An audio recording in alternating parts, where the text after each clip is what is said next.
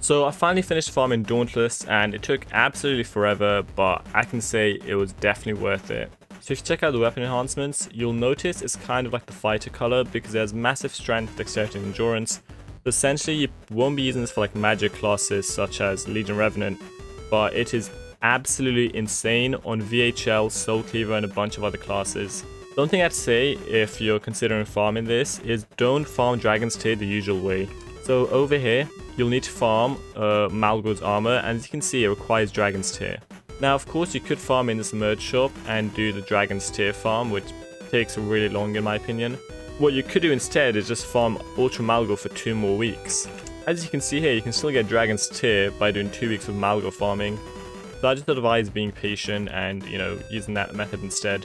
Also, as you see the armor I have, this is actually used in getting Dauntless, but remember you can use the buyback shop to get it back, which is what I did. So make sure to use the buyback shop instead of farming the exact same item again.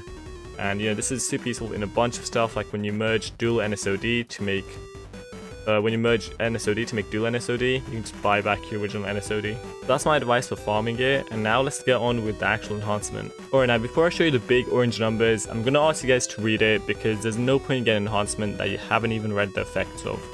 So as you can see, it does 220 to 660% physical damage, increasing the lower your health is. It always hits in crits, and it does lifesteal based on how much damage you did, and applies Dauntless for 12 seconds, increasing your crit chance, your haste decreases your cooldowns by the way, and decreasing mana cost by 50%, and also applies Decay Cannot Heal to you for 6 seconds. I'll talk about that in a second, the Decay Cannot Heal. 100% chance to activate on second skill. So every time you click your 2 skill with Dauntless on, you'll deal huge damage, it will definitely be a critical hit. You also do lifesteal to make sure you don't die, and you'll also apply Decay Cannot Heal on yourself whilst giving yourself some other buffs. However, weirdly, the Decay Cannot Heal does not apply to VHL's 3rd skill. So watch this, I'm going to apply Decay Cannot Heal to myself, and watch me use 3 skill. HP went up. So basically, it's really good for VHL, like it's actually broken. And I know AE may be tempted to nerf it or something just because of how broken it is. It absolutely puts Chaos Avenger in the dirt when it comes to solo DPS. Considering how long it takes to farm this and having to kill the hardest ultra in the game multiple times, I think it's a fair exchange for how much farming is done. Let's just hope AE doesn't nerf this, as it's very well deserved. And maybe I should shut up, but like VHL is like ridiculously broken now. Throughout the entire farm for this class, I was using VHL as farming, not Legion Revenant, VHL, and if you farm this, you'll know why. The average HP of a monster for a new farm nowadays is like 10k, 20k, even 100k, it's like crazy. And the bosses have like 1.5 million HP. So unless you've got a huge group with you, you're probably going to be using VHL. Like just using VHL and an elixir and Felicious Filter, like it was insane. It made it so much easier, and you know, VHL is my most used class, and I think it is for most people. And now that I've gone Dauntless, it will definitely be my most used class. And what's crazy is, it will now be even better at farming. Like we all know VHL is crazy at soloing, right? And they did nerf the range from the 4 and 2 skill a while ago. But now that the 2 skill, it has a short duration, and it does huge damage, especially at low HP. Like, let me show you now. Where if you're like below 1000 HP, this is how much damage it does. 300 HP and you do 26k per 2 skill. So it's genuinely a little bit broken for some farming areas. And that's basically why I said I should probably shut up, in case AE genuinely decide to nerf this just because of how broken it is in every aspect. And like you can tell, it was most likely even made for VHL. I mean, it's fight enhancements. This isn't really very good to use on magic based classes. But yeah, anyway, it's time to show you the rest of my enhancements and, you know, just soloing with this. So obviously I'm using Dauntless, Lucky, Class. Oh, let me switch up the cape. It should be Vainglory. No, I'm in middle of combat. And for the helm I'm using Anwar, Clairvoyance. So yeah, with these enhancements you can have like a mini chrono class essentially. Actually, never mind, not even a mini, I scratched that, just a chrono class, but better in some aspects. Because hella chrono classes are not that good if you can't consistently get a critical hit on them.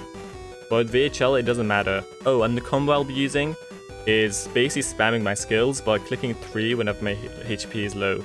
And by low, I mean below 1000 HP. It's not worth going to super low HPs for Dauntless, it doesn't increase your damage that much. So just stick to below 1000.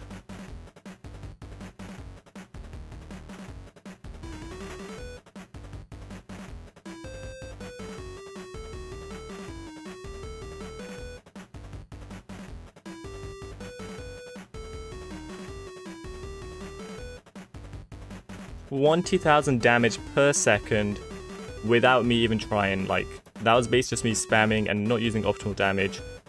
And 20,000 damage per second. Any enemy with 100k HP, soloable in 5 seconds. 1,000,000 HP, 50 seconds. And just out of interest, let me put on an elixir on this.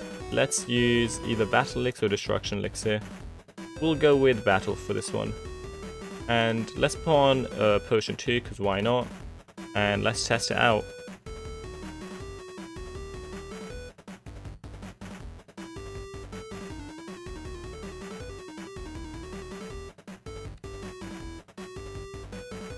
Oh, my bad, I pushed my luck there a little bit, but as you can see, it got 30,000 damage per second. That's 1.5 times more damage, and he was almost dead, just had to survive for 2 more seconds. I'll just try that one more time, a little bit more carefully this time.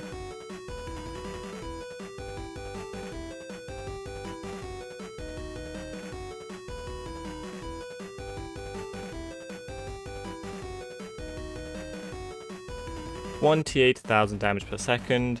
You know, if you have Void Harlord and Dauntless, you essentially have the absolute peak of solo DPS in this game. I'm sure someone might say, oh, use Timeless Chronomancer, you know, it can do more. But no one's, like, how often do you have bosses with 1,000,000 HP? If it has, like, 700k HP, and you don't want hella long setups, or memorizing any long combos, VHL dominates the game right now. Is it possible to Iota Dauntless? If it is, it's unironically a good option, but I don't think you can Iota an enhancement. Alina, if you're watching this, please make it possible to Iota enhancements. So that's VHL. Let's look at Soul Cleaver, the class I was asking to get buffed a couple of weeks ago, which it actually did get buffed, is now like stronger than VHL is without Dauntless. Like, I never imagined this is the level it would go to in the space of a few weeks. 1 second being an absolute abomination of a soloing class, the next second being better than VHL. And the combo for this is pretty easy. You just do 4, 5, 2, and you want to click 3 when your health is really low, so you can click 5 again. So just like this.